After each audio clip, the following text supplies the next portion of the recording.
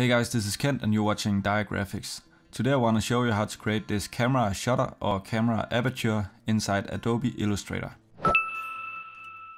So the first thing we want to do is go to View, then go to Show Grid, then go to View again and Snap to Grid. Then go to the Line Segment tool. Draw a line that is 4 squares wide, like so, and make it so it aligns with this line on the grid right here. Now give the stroke a thickness. I will choose 5 points, like so. The thickness of the stroke will decide how far apart the shutters are from each other. Now go to the Rotate tool. Hold down the Alt key so you see these small dots beside the crosshair. Then click in the middle of this square. I am making my camera aperture with 6 shutters, which means I have to divide 360 degrees by 60, because that equals 6. If you want more or less shutters, you can take 360 degrees and divide it by the amount of shutters you want, and put down the number here. For now I will use 60 degrees. Now click Copy, and this will make another line that is offset by 60 degrees. To repeat the last step you did, hold down the Control key and click D. On Mac it's Command D. Until you have this shape right here. Now go to the Ellipse tool. Then go to the middle of the hexagon. Click and hold. Then hold down Alt and Shift key. Then drag the circle until it's 3 squares tall. And it aligns with this line right here and this line right here. Now go to the Selection tool. Select everything and go to Object and Expand and click OK. This will make it so that the strokes are no longer strokes but actual shapes, as you see here. Now zoom in a little bit.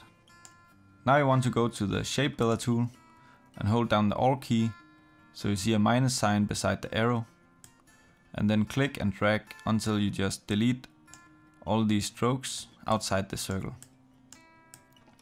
like so. Now release the Alt key so it's a plus again, and then you want to click this triangle right here and hold and drag all the way to this small triangle right here. This will merge the shapes together. Do the same thing all the way around. Now we want to ungroup everything, but you cannot just right click here and click ungroup. You have to deselect everything, then click it again, and now you can click ungroup. This is important later in the video. Now unselect everything again and select all these shutters right here. All the way around like this. Now right click and click group.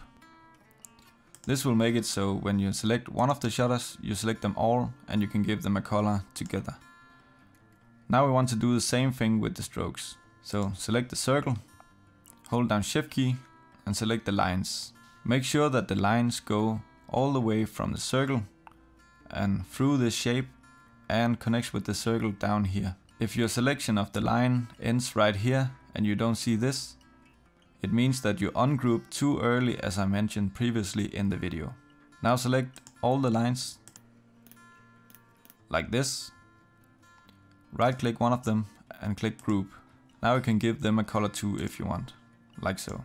Now you have two options. If you want the stroke to be a color and the shutters to be another color, you need to keep this stroke right here. If you want only the shutters and a see-through background, you can just click the stroke and delete it with the delete key. And now you have the shutters only and a transparent background, which I prefer. And this is how to draw a camera shutter or a camera aperture inside Adobe Illustrator. If you like this video, please give it a thumbs up or subscribe to my channel if you want to see more of these graphic design tutorials. Thank you for watching.